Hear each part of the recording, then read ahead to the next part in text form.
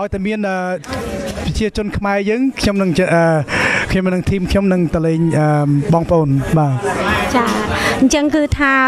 លោកជាឆានគាត់ធ្វើដំណើរទៅគ្រប់ទិសទីអញ្ចឹងខ្ញុំសួរចំនួនមួយទៀតតើលោកមានកម្រងការនឹងចេញប័ណ្ណថ្មីដែរបន្តិចទៀតឬក៏មានយ៉ាងណាដែរដើម្បីប្រិមិត្តយើងនឹងដែលទន្ទឹងចាំការសម្ដែងរបស់លោកនឹងតើគាត់អាចរងចាំរឿងប័ណ្ណអីមួយដែលកំពុងតែរៀបចំធ្វើដែរបាទខ្ញុំនិយាយទៅខ្ញុំចូលចិត្តបទលោកតាសិនសិមុតមកពីបទគាត់ដោយថាមានមនុស្សចិត្តសន្តានាបាទហើយក៏ដូចថាធ្វើឲ្យប្រជាជនខ្មែរយើងនឹករលឹកបទដើមដល់ចឹងហើយខ្ញុំយកបទពីដើមមកកែជាថ្មីមិនកែជាថ្មីមិនកែភ្លេងជាថ្មីហើយឲ្យដូចថាឲ្យបងប្អូនសប្បាយតាមពិតដែលខ្ញុំមើលទៅគឺកដងភ្លេងលោកជេឆាន់រៀបរយរបៀបតាន់សម័យសម្រាប់កូនខ្មែរជំនាន់ក្រោយដូចជាកដងដូចថា mix ជាមួយនឹងសម័យហើយនឹងhip hop បន្តិចចាបាទដូចតទៅមុខនេះដែរខ្ញុំបាទនឹងធ្វើបទបទឆាត់ឆាផងបទJack បទនិយាយទៅនិយាយរួមគឺបទរំសបាយពីដើមខ្ញុំធ្វើបទរំវងច្រើនមកពីនិយាយទៅខ្មែរយើងហ្នឹងចូលចិត្តបទរំវងគេដូចថានឹងដូចប្រពៃណីយើងដល់អញ្ចឹងហើយតទៅមុខនេះខ្ញុំបាទនឹងមានបទសបាយបាទចាព្រោះថាបងប្អូនយើងចូលចិត្តតែពេលជួបជុំគ្នាចូលចិត្តតែបទសបាយច្រៀងចានាងខ្ញុំសូមសភាមួយទៀតសួរសំណួរមួយទៀតថាលោកបានសម្ដែងនឹងប្រហែលជាប្រហែលឆ្នាំហើយចាប់ផ្ដើមពីជំនាន់ណាដែរខ្ញុំចាប់ផ្ដើមច្រៀងបទខ្មែរបើថាច្រៀងបទខ្មែរតាំងពីអាយុ12ឆ្នាំប៉ុន្តែបើចាប់ផ្ដើមធ្វើបទខ្លួនឯងគឺ2012ខ្ញុំបាទចេញបទ original ដែលជាមានចំណងជើងថាចម្លើយចុងក្រោយហើយដល់មួយរយៈហ្នឹងខ្ញុំធ្វើបទ original បានច្រើនប៉ុន្តែតែឆ្នាំទៅមុនហ្នឹងខ្ញុំធ្វើបទ cover ហ្នឹងគឺបទសិលកអសាំង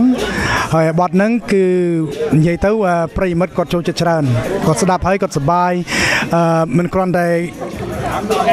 មនុស្សធំទេដល់កូនក្មេងក៏ចូលចិត្តចាស់ក៏ចូលចិត្ត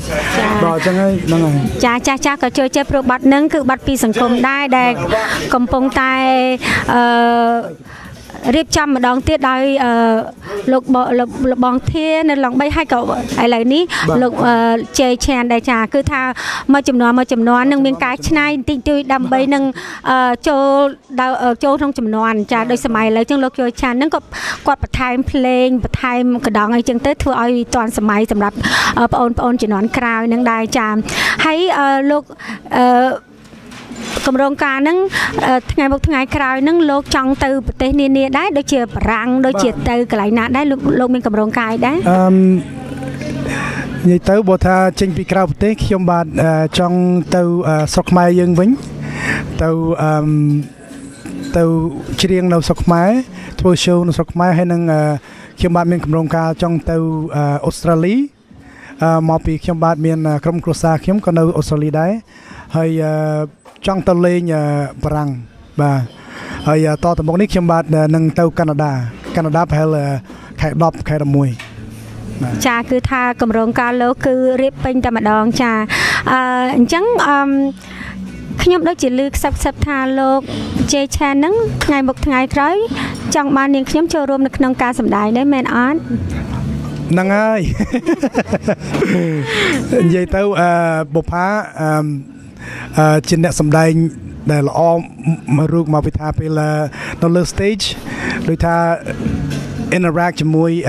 ប្រិយមិត្តឲ្យគេសប្បាយខ្ញុំបាទមានកម្រងការចង់ឲ្យបុប្ផាច្រៀងមួយបទជាមួយខ្ញុំបទរំវងក៏បានបទសារ៉ាបានក៏បានដែរចាអូយសប្បាយចិត្តមែនតើចាតាមពិតនាងខ្ញុំនៅព្រមនឹងលោកឆានក៏ធ្លាប់បានច្រៀងជាមួយគ្នាម្ដងយូរឆ្នាំហើយប្រហែល